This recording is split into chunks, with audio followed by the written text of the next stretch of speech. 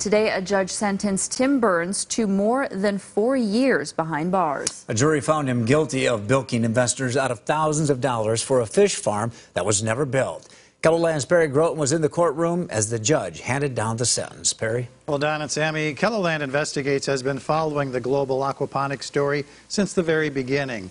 Earlier this summer, Tobias Reitzman was sentenced to 9 years for his role in the scam. And now his partner, Tim Burns, is also headed to prison. Tim Burns didn't say anything as he left federal court following his sentencing for wire fraud. But in court, Burns apologized to each of the victims who invested thousands of dollars into his Global Aquaponics venture, saying his bad decisions cost them to lose large amounts of money. Burns said he thought the high-tech fish farm was a viable operation and had every expectation that it would succeed.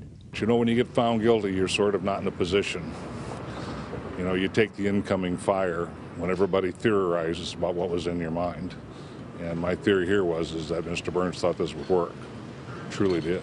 During the sentencing, prosecutors described a flow of money in which investments that went into an account for Global Aquaponics were then transferred into Burns' personal business accounts, often in the same day.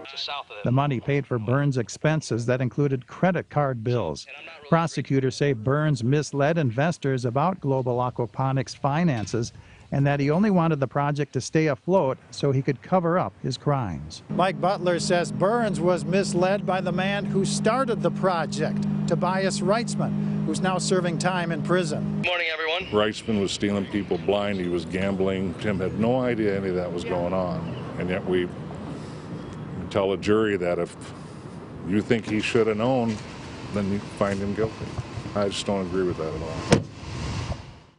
Now, Butler says an appeal is under consideration. Burns will have to surrender to authorities in 2 weeks to begin his sentence. He also has to pay thousands of dollars to his victim.